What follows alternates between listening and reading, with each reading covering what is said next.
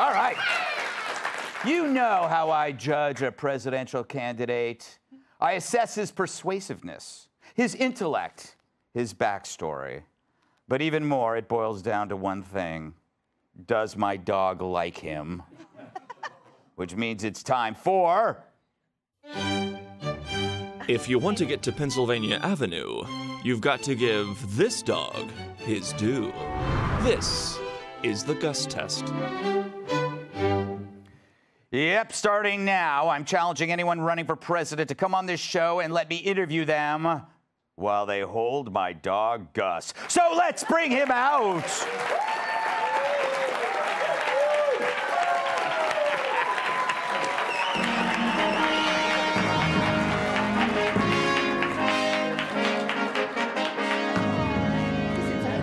Yeah, hold on to him, Vivek. There you go. There you go. He wants so badly to get away from you. This is not a good sign. This is not a good sign. Oh, he wants Jamie to be president. He wants Jamie. Not me neither. Oh, he wants Greg. He wants. What's wrong, little guy? Oh my little baby. Greg for president. There you go. Sit here. I think it's a sign. All right, Vivek. Last week, you were interviewed by CNN's knucklehead-in-chief, Don Lemon. And now the New York Times says that interview led to Lemon being fired. Let's watch that tape. The lessons that we learned aren't allowed to enjoy the freedoms. I disagree with you on that, Don. I disagree with you. I think you're doing a disservice to our country by failing to recognize the fact that we have equality before the law. And you live in this country, then you can disagree with me. Well, here's where you and I have a different point of view. I think we should be able to express our views regardless of the color of our skin. We should have this debate without me regarding you as a black man, but me regarding you as a fellow citizen. That's what I think we should see. Whatever ethnicity you are, explaining to me whatever ethnicity about what it's like to be black. Whatever ethnicity I am, I'll tell you what I am. I'm an Indian American. I'm proud of it. But I think we should have this debate. Black, white, doesn't matter. Oh, he took that so personally, and then he got fired. Yeah, he did. What do you, I brought some, give you some lemons, you make some lemonade. There you go. There you go. You got your silly little joke in. All right, now, Jamie, give him back over there. Let's bring it in. You've got to get the, I got it. Come on, Gus. Come on, Gus. Let's get over here. Oh, there you go. So, what do you think about, what's your plan when you debate Trump? Yeah, look, I'm just going to call it like it is. Yeah. You had a chance to do what you were going to do, and we'll let the... I'm gonna let Gus out on the stage. Yes. And you know, I'm gonna give him credit for what he did. Yeah. You know, he took the country America First agenda as far as he was gonna take it. We're gonna take it to the next level. And you know what I tell people is, Greg, is America First doesn't belong to Donald Trump. Yeah. It doesn't belong to me. Mm-hmm. It belongs to the people of this country, actually. Right. We remember that it was... nobody owns it. What would you do about crime when it's such a city problem and no one's really done anything? Well, I think snacks for him. Oh, he found him. He found the snacks. He found the so you're supposed to hide the snacks around your body. That's what I do. You know, so here's the funny thing is my wife and I actually have a deal. Yeah. I'll be honest with you. I'm not the dog person in the family. She's been wanting to get a dog. I vetoed it, but she said that if you make me move to Washington, D.C. to the White House, we're getting a dog. So I think the chances are we're going to get a Frenchie now if we're successful. There's a lot of dogs in D.C., you know what I'm saying? Yeah. Some of them in the White House, am I right? Yeah, one of them now. So what do you think is the biggest problem facing America? I think we're in the middle of a national identity crisis. Mm-hmm. We ask most people my age, really any age, what it means to be American today. You get a blank stare in response. Yeah.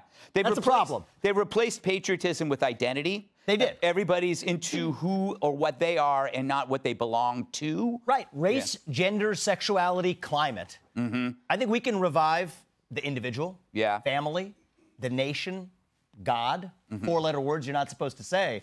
I think that's what we're missing. 3 letters, Vivek. Yeah, well, it's become a 4-letter word. Yes, it has. Making a point God here. with 2 Ds. Yeah, that's how we treat it. Yes. That's how we treat it anyway. Yes. Oh, Woo, there he goes.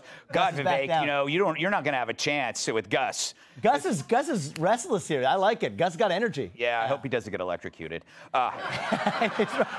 That'll be 3 dogs in 1 month. Oh, no. So,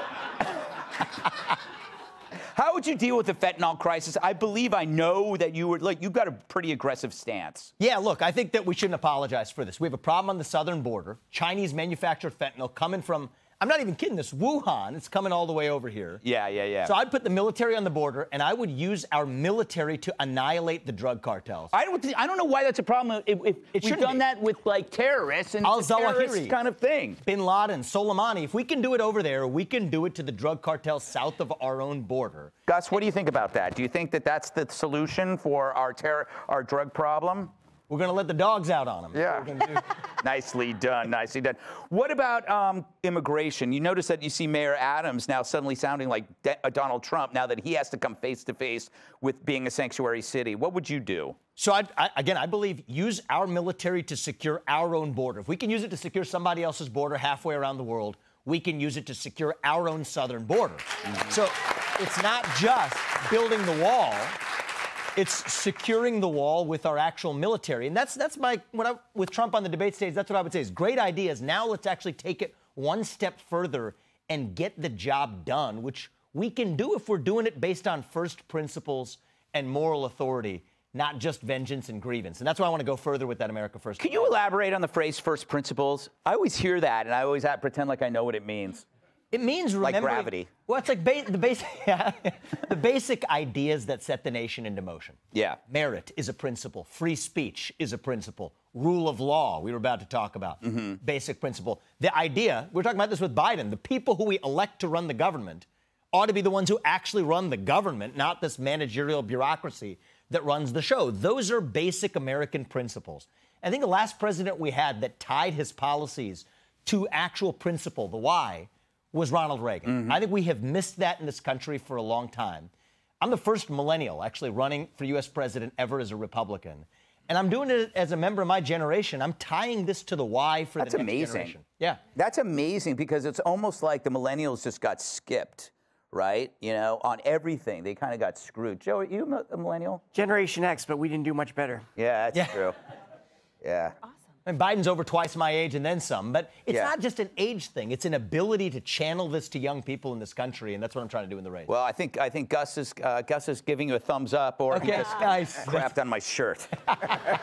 Gus, what do you think? Any questions? I think he's good. All right. Go away. Thank you, Vivek. Good sport on our. That was fun. That was fun.